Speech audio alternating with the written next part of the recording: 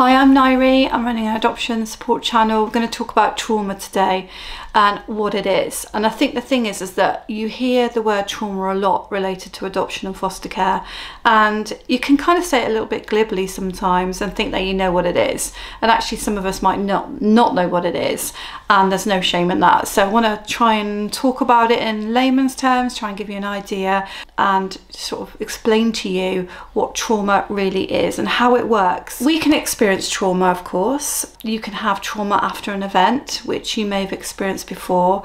When you are in a situation where you suddenly freeze, so say you see something really awful, at that time, when you see that really awful thing, your brain stops thinking.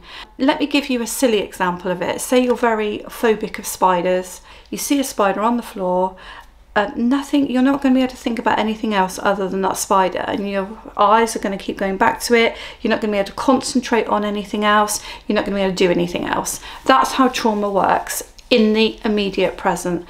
When you are in a situation that is frightening, you cannot think about anything else.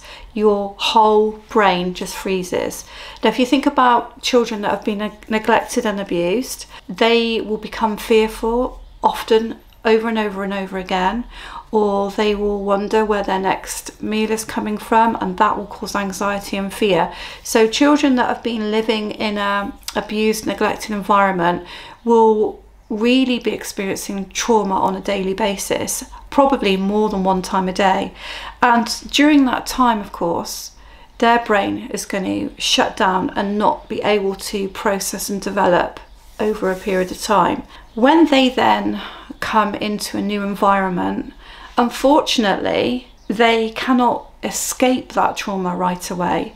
They are going to still be experiencing it in your home. Just because they've moved to a new home doesn't take it all away to start with. So we need to be positive. To start with, it won't. They will relive a lot of those things they've experienced. They will also have situations when they're in your home when they get triggers and they don't even know why.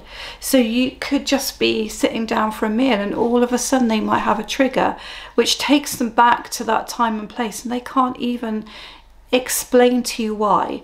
A lot of children then struggle with emotional regulation around that. So one of our sons will definitely go off into a massive rage.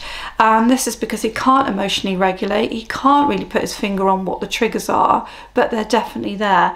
Trauma really does impact the brain massively because it's a frozen time in the brain and also produces triggers in the brain.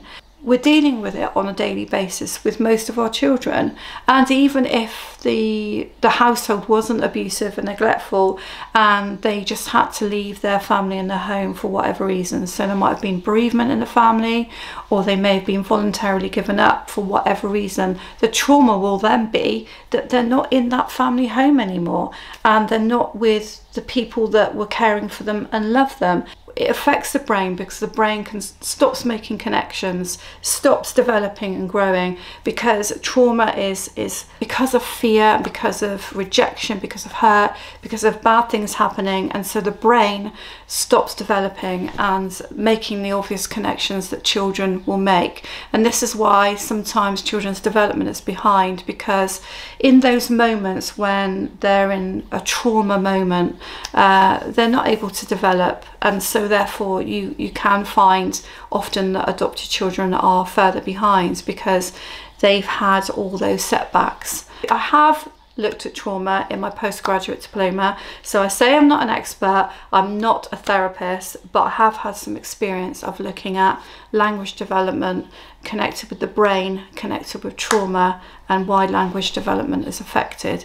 So guys, I hope that gives you an idea of what it is. That's just a layman's explanation, but when people start banding on about trauma and you don't know what they're going on about, I hope that helps. Thank you.